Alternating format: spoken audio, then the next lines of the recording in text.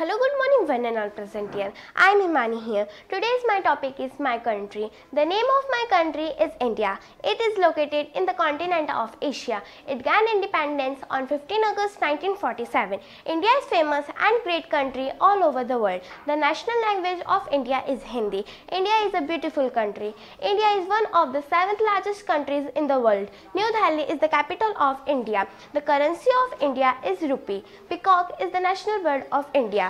India is famous for its ancient history and culture, varied landscape and diverse culture. Mark Twain, an American author, once said, "This is the cradle of human race and culture, the birthplace of human speech and its variety, the mother of history in the world and the grandmother of legend and the great-grandmother of tradition."